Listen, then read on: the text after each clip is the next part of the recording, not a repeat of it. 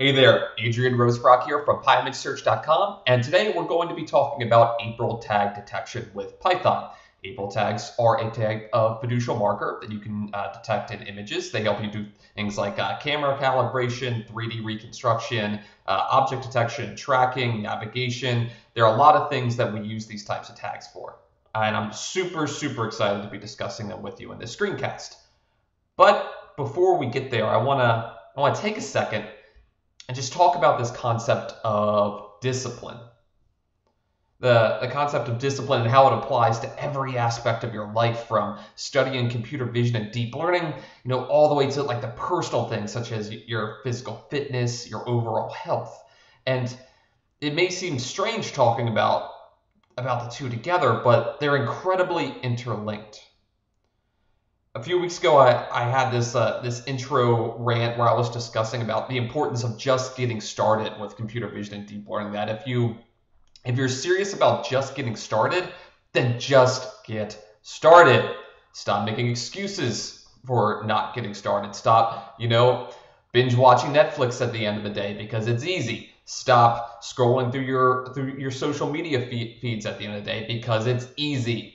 And if you just want to curl up and go to sleep at the end of the night because it's easy, well, you might want to consider how you're investing your time. And you might want to consider your priorities. Are you serious about learning computer vision and deep learning? Or is this something that you're just passively doing for fun? If it's just for fun, then great. All the power to you.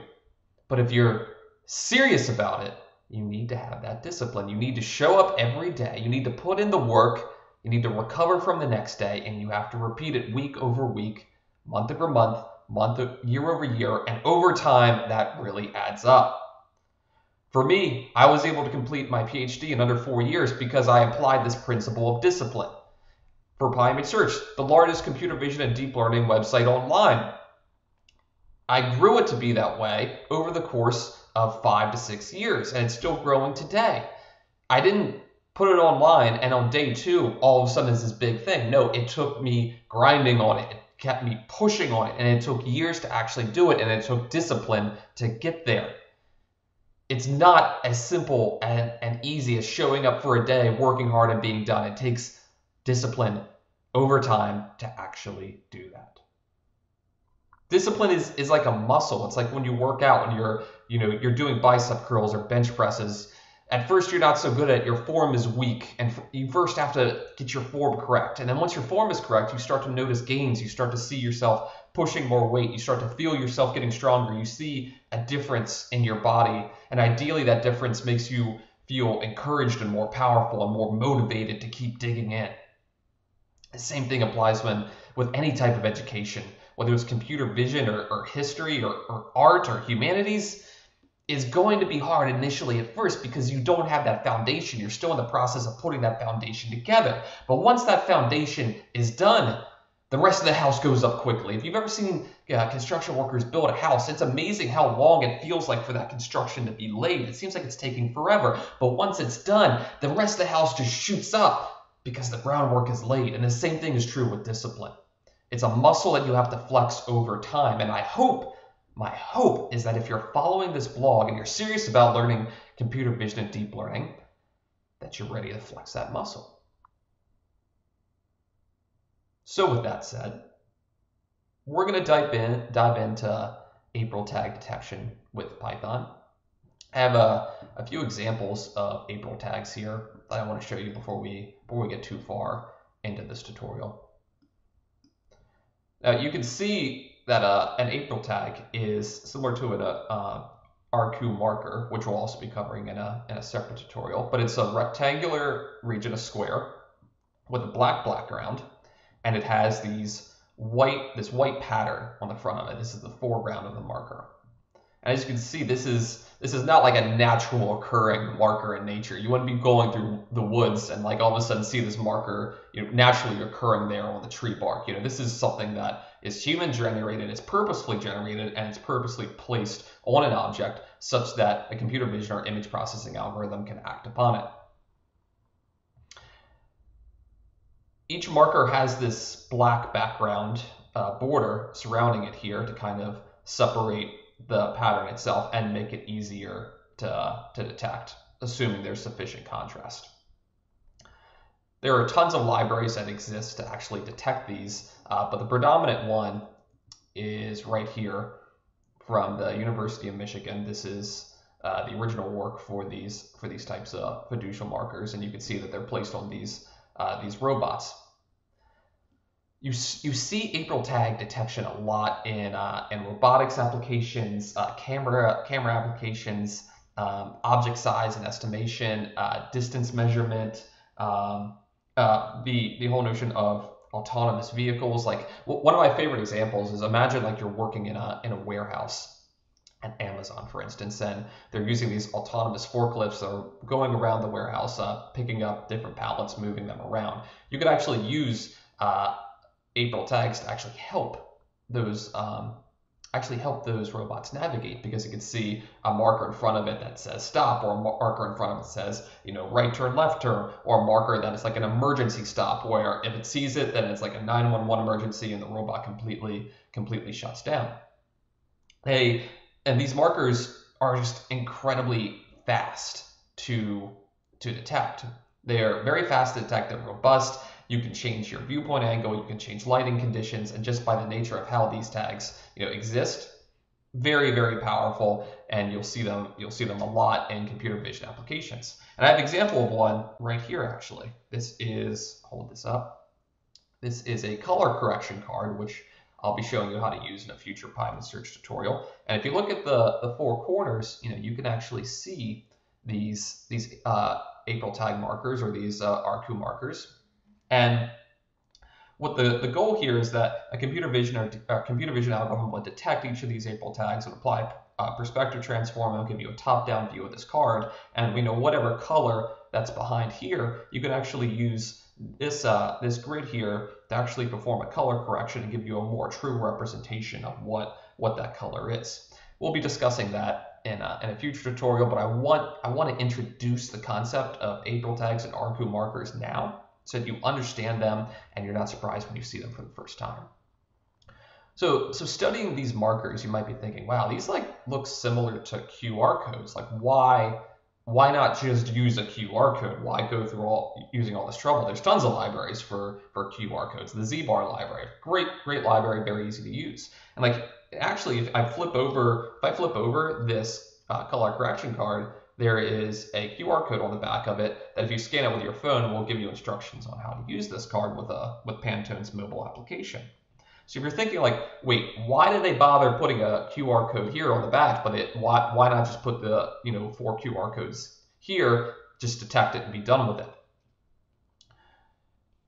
The funny thing is, these April tags, these ARCU markers, they really only store a small amount of data, anywhere between 4 to 12, maybe 16 bits, depending on what type of marker you're using. On the other hand, these QR codes store about 3 kilobytes of data.